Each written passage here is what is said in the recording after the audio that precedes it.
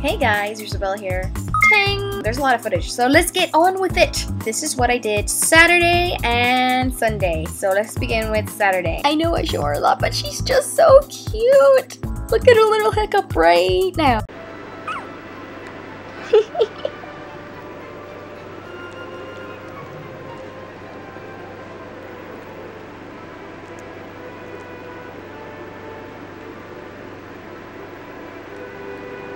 Having fun there?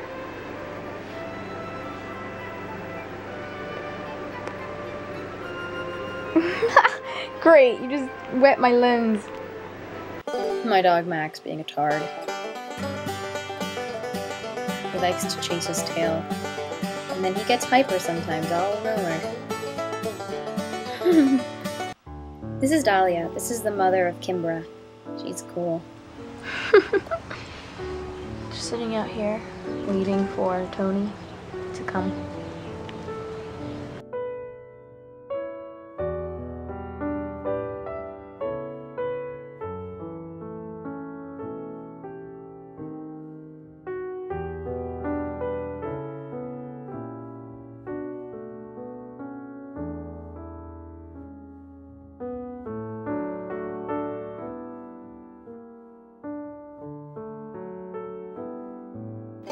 Another day at Comic Quest. Yay!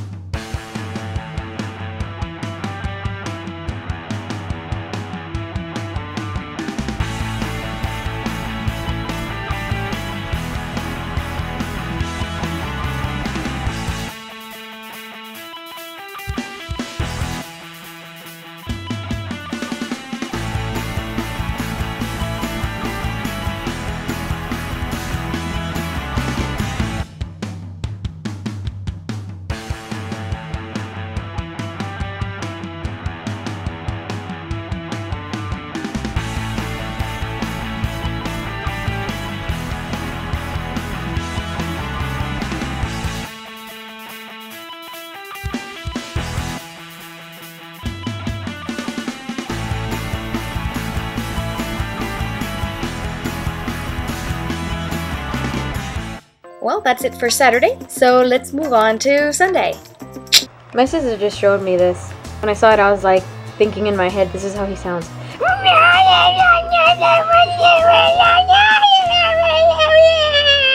We're headed to Malibu, right? Yeah, Malibu. And I don't know how long it takes to get there. Hour and 40 minutes. Malibu Beach, not the Malibu. Where did he say it was? Florida? Florida? Not Malibu, Florida? I didn't know there was a Malibu in Florida. Anyway, yeah, that's where we're going.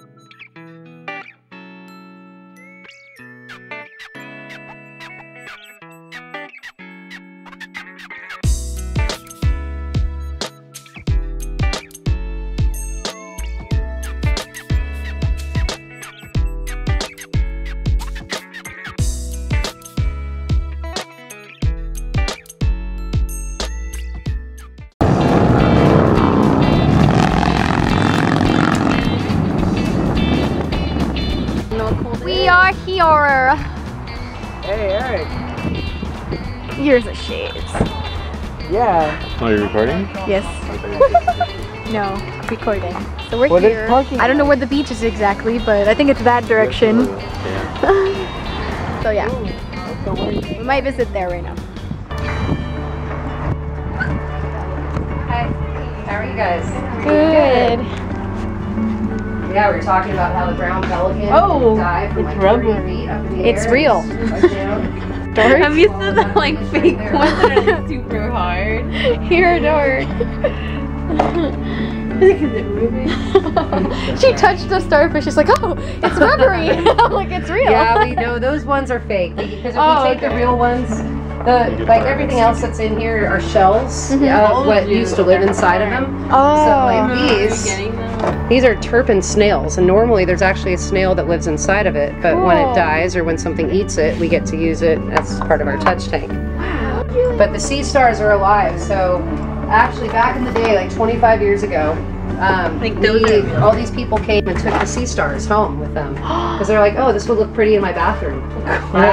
And ends up dying at home. It smells, you know, and so they throw it away. We lose all of our sea stars out there, and it actually totally had an effect on the entire ecosystem. Every other thing stopped growing because the sea stars are the ones that eat the mussels. And when they're not around, the mussels just grow everywhere, and they grow on every part of every rock, and so nothing else has a place to grow. So it's really interesting to be like, whoa, didn't know a sea star was so important. Right.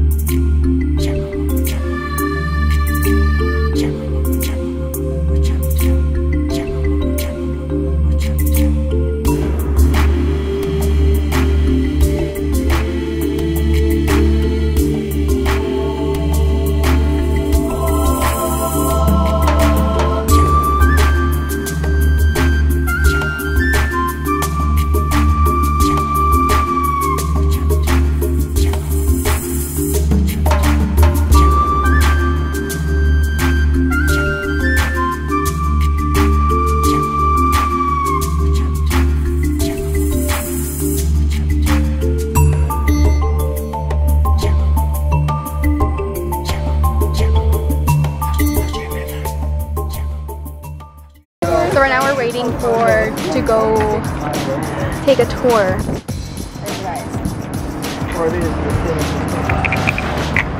You want some almond? No, I'm good. Almond. So right here we started the tour.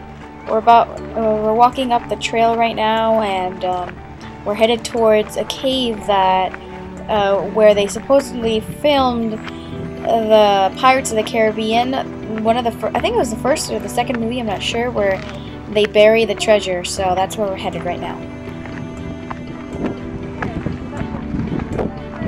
Oh. We're going to continue walking up towards the cave. But you guys take a peek at this beach and tell me if it looks familiar at all.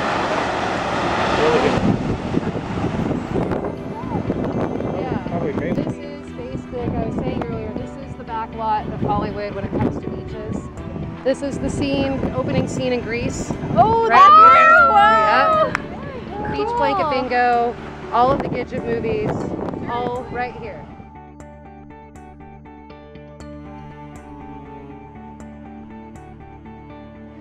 Like right here. Is it? The Grease thing? It's like right there. Where they're like, Dope Beach used to be Japan. That was used as Iwo Jima in the Clint Eastwood movie. Wow. They actually carted in black sand. And because it's a state park, they have to protect everything, so they didn't want to mix the black sand with the white sand, so they actually built huge sand tarp or pits something? Oh. on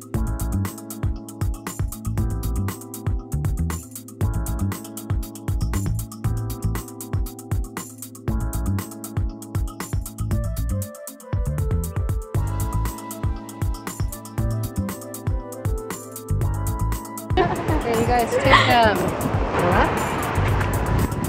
It's got a scientific name, but I like its other name. This is called cowboy cologne.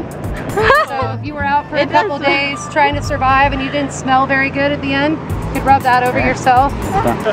Alright, the entrance to the cave is right on the other side here. I'm gonna go first because I need to just make sure there's not crazy things going on in the cave. The cave inspires a lot of people to do a lot of things. Yes.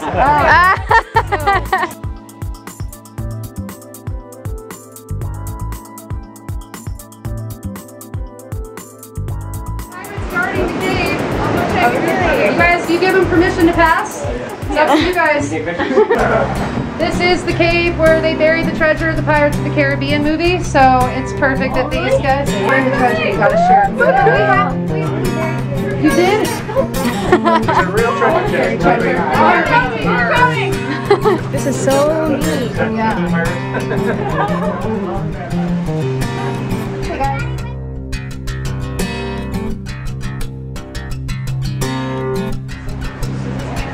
So, if you guys can believe, this cave is all formed by wave erosion. You can kind of see where the beach is coming in here and where the beach was coming in there. Big waves, just years and years and years and years tunneled this out. And then all of this stuff you're seeing in here, which is part of what I love. I'm a big rock fan. But all of this white that you see cutting throughout the rock, that's all quartz. They're quartz veins. And if you guys know anything about looking for treasure, gold treasure, where do they look for gold a lot? Quartz.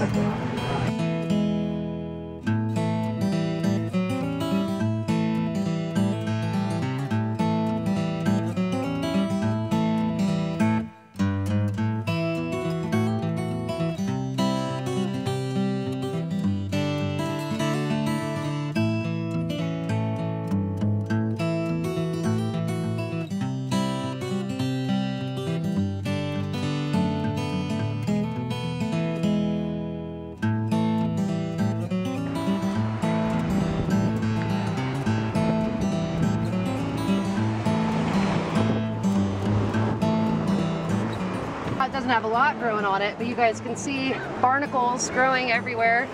You see the barnacles are smaller at the top of the rock and they're bigger at the bottom of the rock because they're able to eat more, so they're able to grow bigger. And then you have these little guys here. These just look like shells stuck on the rock. These are all limpets. So it's a type of snail that lives underneath there. And there's all different types. There's ones that have holes on top, and those are called keyholes. And there's ones that look like volcanoes.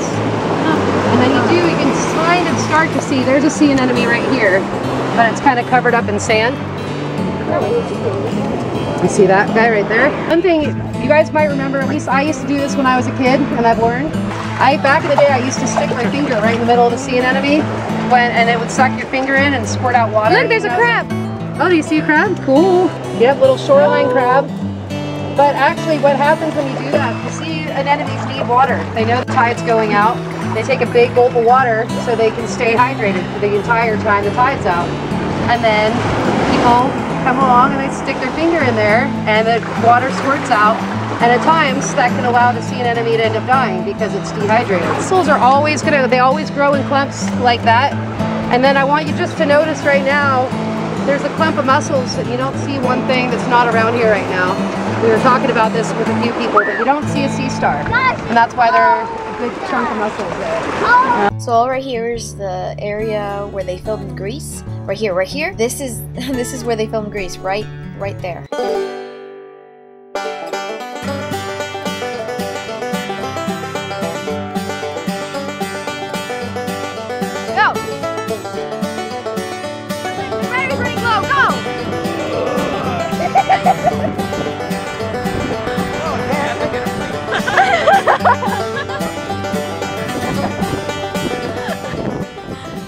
And this is our time right now. We're having a whole best of fun.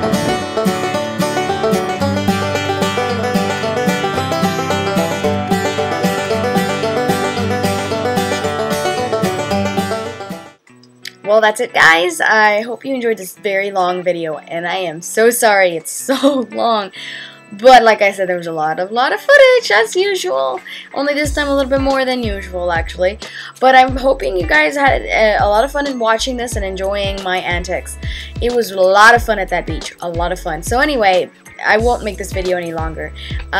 You know what to do. Subscribe and like and comment below. I'll see you guys next video. Peace out.